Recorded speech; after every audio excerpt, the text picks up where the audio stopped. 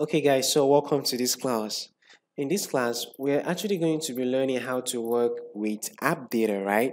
So when I mean app data, I mean some instances, some variables, some values we want to be accessible from anywhere within our app.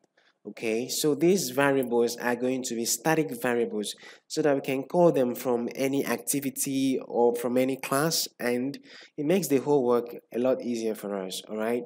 So without much ado, let's go right into it. So the first thing that we want to make accessible from anywhere from within our app is our Firebase database.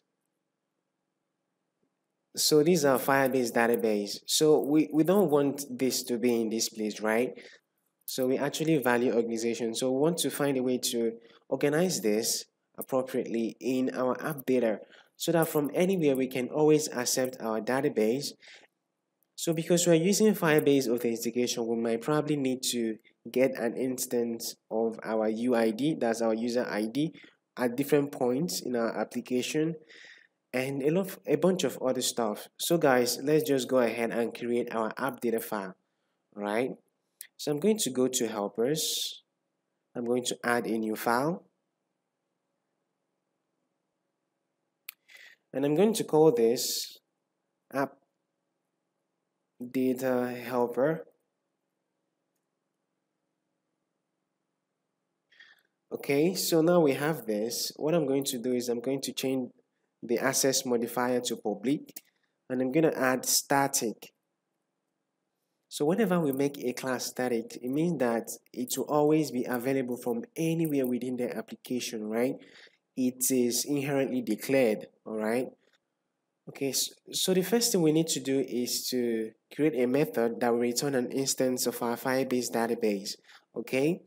So we need to create a new method to do that. So we're going to say private static Firebase database. Okay, so we need to bring a reference to our package. And I'm going to call this method get database, all right? Bam. So I need to put in some commands here, right? So I'm going to go to my main activity, and I'm going to grab all of this, all right? So let's delete initialize database. I'm going to paste this here, okay? So when we paste this here, we need to do some things, okay? First of all, we need to bring in a reference to our Firebase app. Bam. So let's change this to application.contest. All right, so that suffices. So the next thing we need to do is to finish this up. We're going to say application.contest and for this we're going to need to define a new instance of Firebase database. So I'm going to say Firebase database, okay? So this is where we're going to assign the value to it. So if you have been following this class and you were in the class where we taught how to log in and sign up using Firebase authentication, you'll remember that we use the Firebase option to force our Firebase to create a new instance. Peradventure, we call this command initialize app, and it didn't work. We want to force it to create a new instance, all right?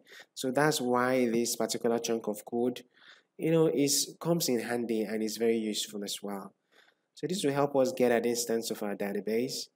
And of course, if our Firebase app has already been initialized, we just go here and grab the instance, all right? So I'm going to delete all of this. Okay. And lastly, I'm going to say return database. So we need to do exactly the same thing for the instance of our Firebase authentication, right? So the Firebase authentication will help us to get the instance of the current user and of course the UID as well. So what we're going to do is we are going to create a new method. I'm going to say public static Firebase auth. So we need to bring a reference of this. Okay, I'm going to call this get firebase auth. So to keep this short, I'm going to go here and copy this code. I'm going to copy all of this and paste it here. So instead of having firebase database, I'm going to change this and have firebase auth. I'm going to call this mauth, right? Instead of having database, I'm going to say mauth will be equal to firebase auth dot instance. All right. So if our app already exists, I'm going to have the same thing here, and I'm going to return my mauth. Okay. So this same thing, we need to do it for our current user as well. If we want to grab an instance of our current user, okay, so I'm going to say public static firebase user. So we're going to call this get current user. Okay.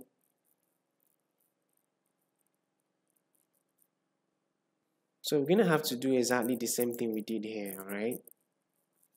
Almost exactly.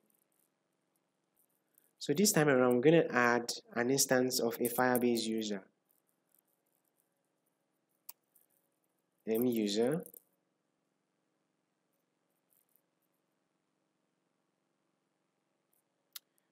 So at this point, user will be equal to mauth dot current user. All right. So we're going to copy both of this as well and paste it here, and we're going to return our user.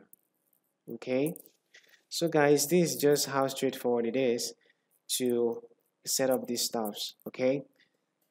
If you're wondering how are we going to be making use of this, for instance, if you head back into our main activity, you can just say app data